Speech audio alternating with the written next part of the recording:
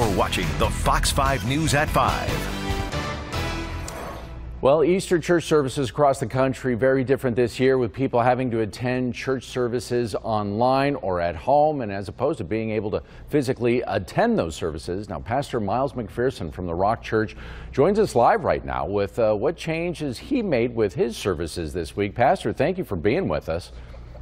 My pleasure, my pleasure. Well, one of the big changes is that we partnered with you guys today, and we had 4 services on Fox, and we have another one coming up at 6 p.m. So thank you for that, and you guys made a kind donation to our services in our service in the community. So that was also very generous of Fox 5. What was it like for you trying to prepare a service, a message, getting ready for this week, which is very unlike any other? Yeah, you know, we've been doing online services for several years. The difference between the last 5 weeks is that it's only online and there's no one in front of you. And so, you know, I've been speaking a long time, so I'm used to speaking to no one. But so that part wasn't that big a deal, but it was all the technical things, especially preparing a service for the church platforms that we would, you know, our church online platform, and then for television, and then for Fox. So it was more of a technical thing, talking to different audiences. But other than that, it was pretty standard for us. But however, I think that thinking about the focusing on the digital platform and the different ways to reach people on the digital platforms has been something evolving and growing for us over the last several years. What was in the mindset for this week, trying to get people prepared and trying to help them deal with all that's going on? Yeah, you know, the Easter message is the most powerful message ever, that there's a Savior who rose from the dead that can actually walk with you through your problems. And so every year that message is the same. You know, Christmas is Jesus was born, and Good Friday he died, and then he rose on Easter. The difference this year was how to apply it to the COVID-19 crisis.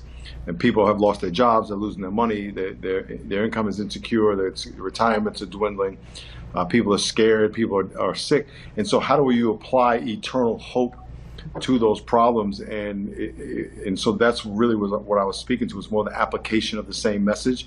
And I think people in San Diego and all around the world need to know that there is a Savior that can encourage them, can get them through. He's still God. And just as he handles all your other problems, he can handle this problem.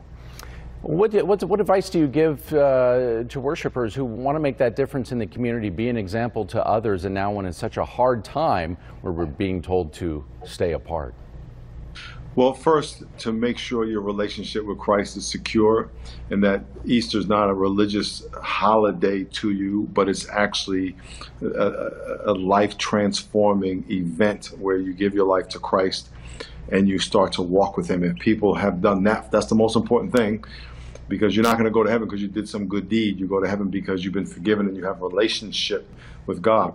After that, then there's ways to volunteer. I mean, we're fixing 300,000 N95 masks. People can text the word HOPE to 52525 and volunteer. We have another 250,000 to go. So we can get those to the medical staff. They desperately need those. We're collecting PPEs, personal protective equipment.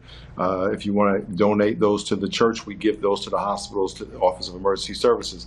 We have people making masks. If you want to donate blood, you want to give money so we can provide meals for the people in the hospitals. We've given over 1,000 meals in the last week, and we're going to keep doing that for the next 30 to 60 days, provide how much money we get. So people can volunteer to help people get through COVID-19. We're also going to give meals to the elderly. Dean Spanos gave us money, and we're going to use some of that money for elderly and some of that for giving out food to people in our church, and throughout the community.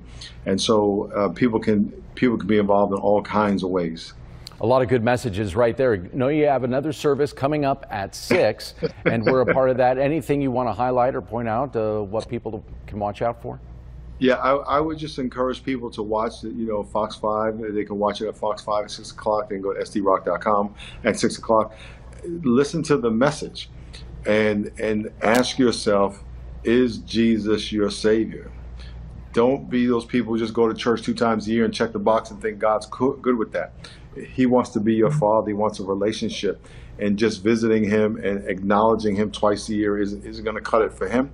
And it's going to you're going to cheat yourself out of the powerful, life-transforming relationship that can come by surrendering your life to Christ. I stopped doing cocaine in one day when I surrendered my life to Christ. So I would tell people, watch at 6 o'clock, listen to the message, and at the end, you're going to have an opportunity to give your life to Jesus and establish a relationship that'll transform your life.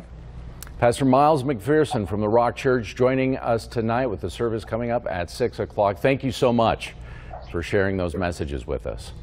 God bless you. Thank you, Pastor.